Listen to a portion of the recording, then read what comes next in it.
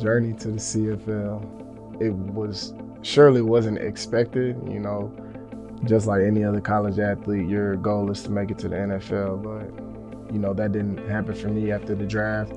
So I decided to go to a so-called lower league, which is the CFL. So I looked up workouts online, and whichever workouts were coming to Dallas, I was gonna hit all of them. When I got over there, it was like maybe 350 guys there. Like some guys were from college, some guys were from the NFL, some guys didn't even go to college at all. So it was kind of like, you're doing this at your own risk. Everybody had to sign a waiver, did good in it. They ended up sending me a contract, and I was the only person from that whole workout group that day that got a contract, so that's a blessing in itself.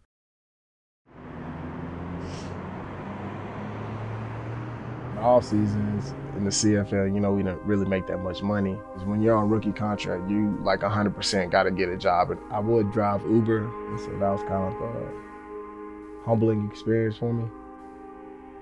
The lifestyle of being a CFL athlete is completely different from an NFL athlete. I'm working a job and I'm training as hard as an NFL athlete to get, you know, to where they are. And then, you know, it just really messes with you mentally.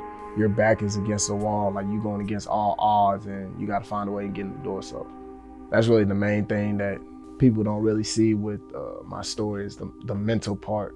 In 2017, I kind of didn't know if football was what I really wanted to do. You know, when I went home in that offseason, I talked to my family a lot. One thing my mom and my dad always told me, whatever you start, you got to finish. So I said, you know, I'll go back in 2018. I think me having that mindset really was what helped me excel out there and have a great year. And then after my final year in 2018, NFL teams started calling, workouts started rolling in, and it got to a point where I got to make my decision.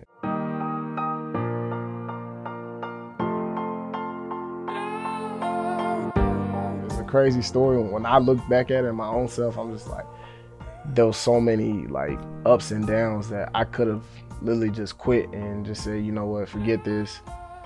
But, you know, I stayed the course, and now my mindset is, you know, if you put your mind to something and you really trust the process, you can get it done.